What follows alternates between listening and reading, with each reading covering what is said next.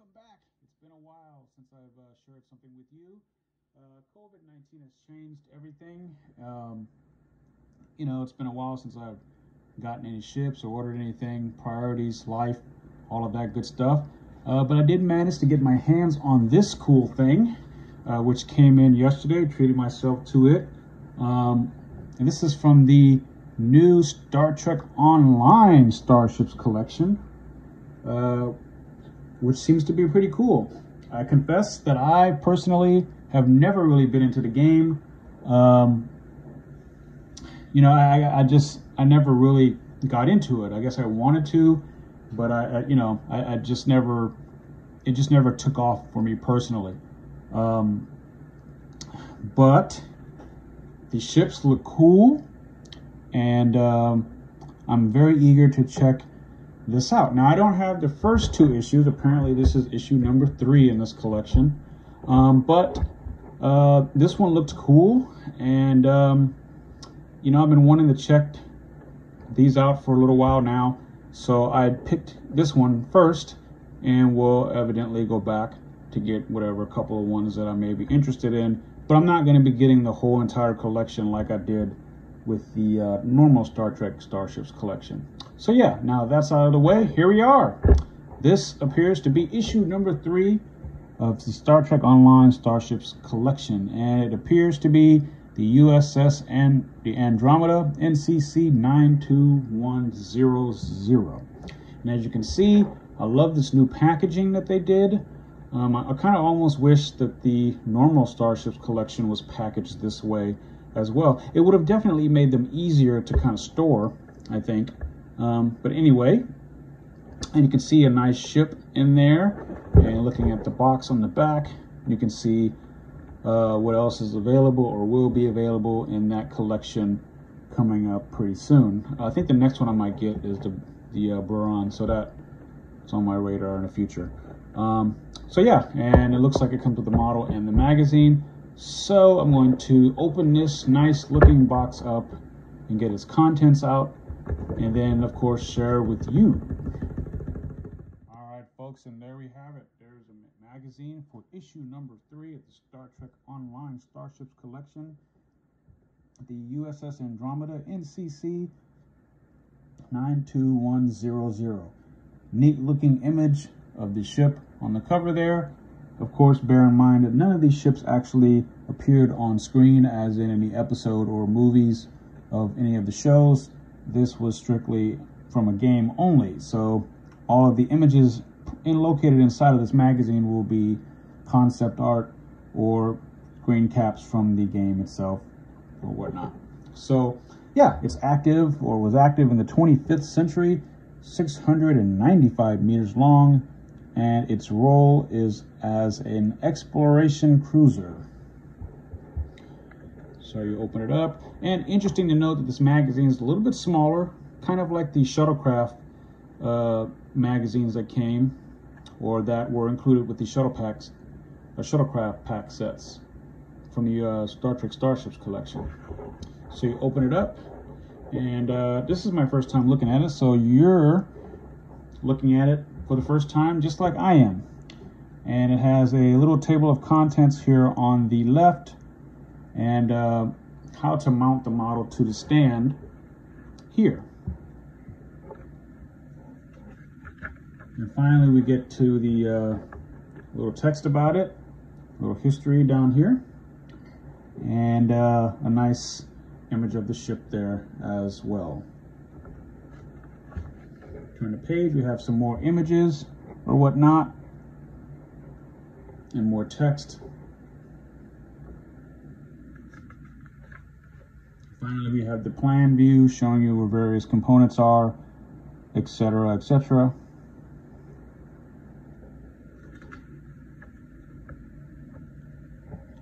And the designing process of the Andromeda.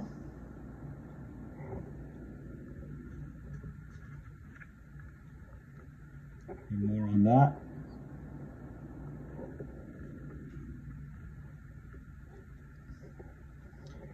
And here we have some magazine filler on the Iconian's return. I don't know if the Andromeda or the ship or whatnot was involved in any of that. Again, I haven't played the game, but it would be interesting to read this and check that out.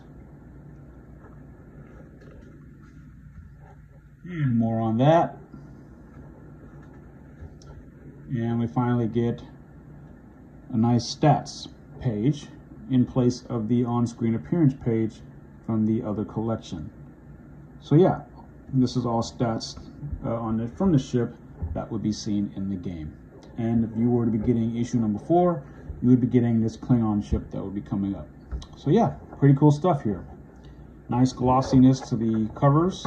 I like that. And like all other Star Trek Starships magazines, we get a view of the ship there. So now I'm going to put this aside and get to the model itself. All right, look at that.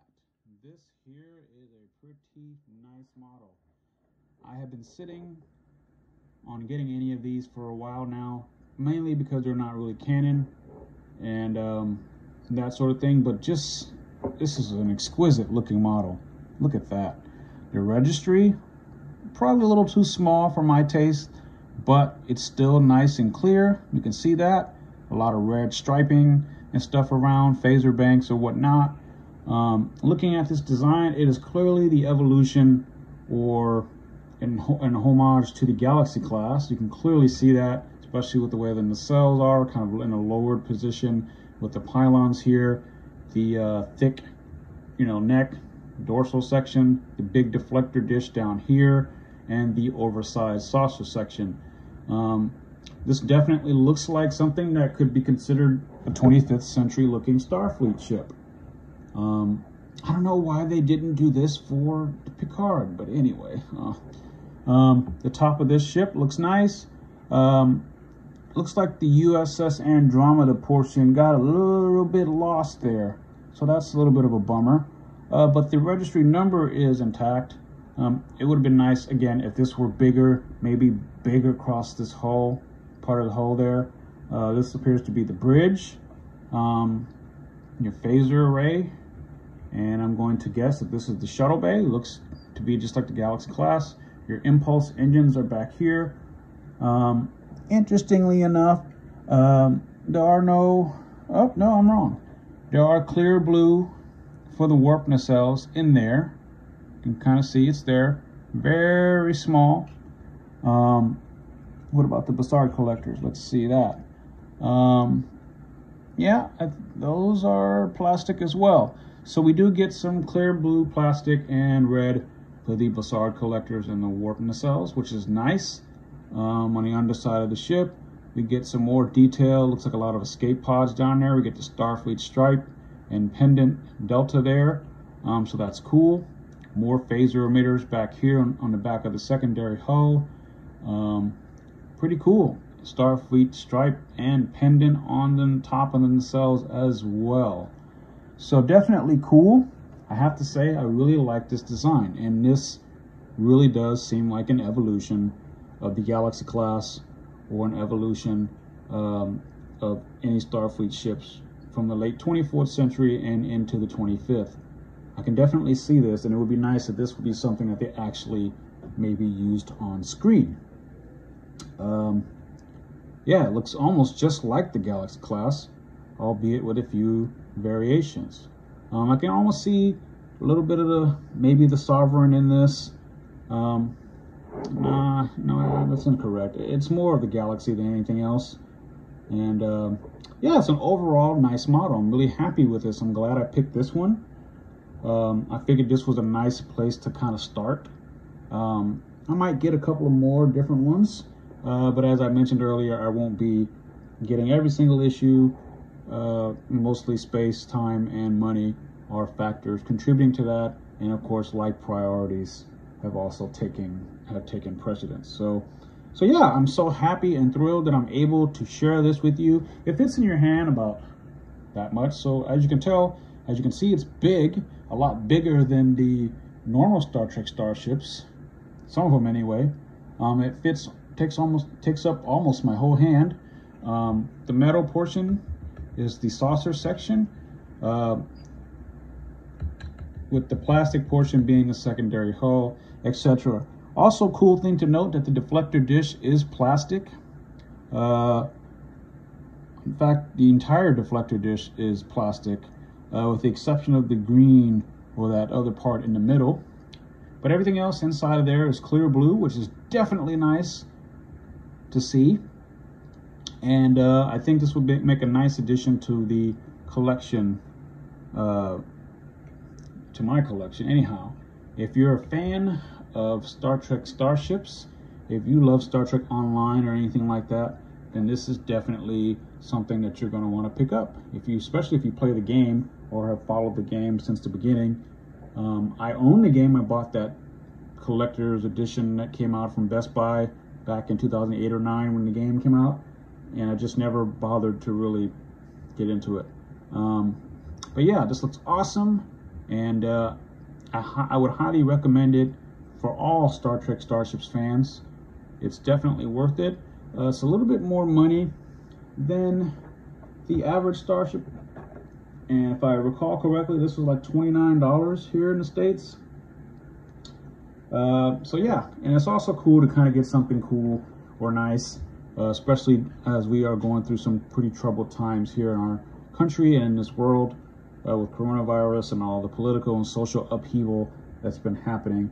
And this is a nice diversion away from all of that.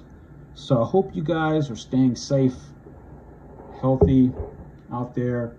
I hope you are all protecting yourselves and wearing masks and using hand sanitizer and all of those things to protect yourselves, your friends, and loved ones.